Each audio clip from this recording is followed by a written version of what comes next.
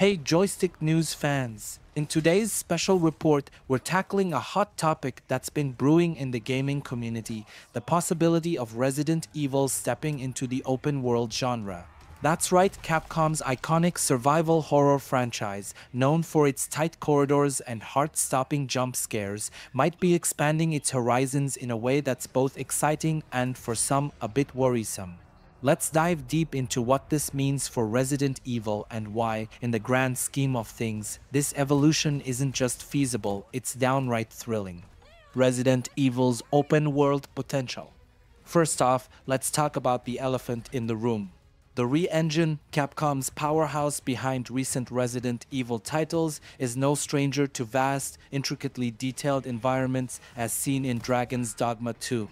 The engine's capability to render expansive landscapes teeming with life, or in Resident Evil's case, undeath, suggests that an open-world Resident Evil isn't just a pipe dream. It's a tantalizing reality waiting to unfold.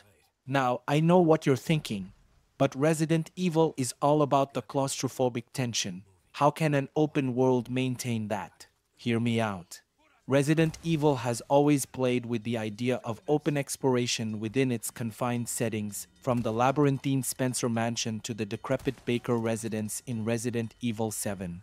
These games give players a taste of freedom while funneling them into nerve-wracking encounters. Imagine that freedom expanded, not diluted, across a city like Raccoon City, teeming with undead horrors and bio-organic weapons lurking around every corner. Innovation through expansion. Consider the masterpieces of open-world design in recent years: The Legend of Zelda, Breath of the Wild, and Final Fantasy VII Rebirth. Both games managed to extend their worlds without losing the essence that made them special. They reinvented themselves by breaking the mold, not by fitting into it. This is the key Capcom could turn to unlock an open-world Resident Evil that retains the series' core while offering something new and groundbreaking. Picture this: an open-world Raccoon City, fully explorable, with narratives weaving through its streets, secrets tucked away in its darkest corners, and survival horror elements that keep you on the edge of your seat. Or imagine the tension of a day-to-night cycle where the infected grow more aggressive under the cover of darkness, pushing players to strategize and plan their explorations with care. Balancing horror with exploration. An open-world Resident Evil could enrich the storytelling and gameplay by offering a broader canvas for Capcom to work its dark magic. It's about crafting a world where every alleyway could hide salvation or damnation, where each building tells a story of the outbreak's devastation, and where players live out their own survival horror narratives within the game's framework.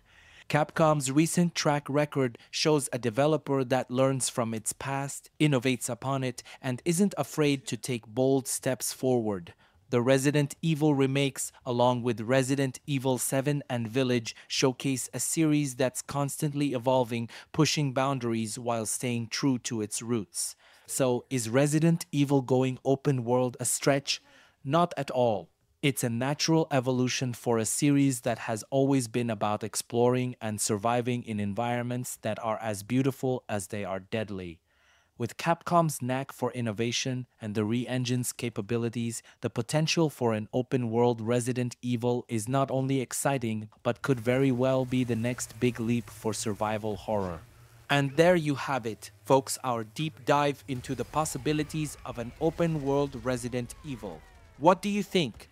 Are you excited about the prospect, or do you have reservations? Let us know in the comments below. As always, keep it locked on Joystick News for the latest in gaming news, reviews, and in-depth analyses. Don't forget to hit that subscribe button and ring the bell for notifications on our latest videos.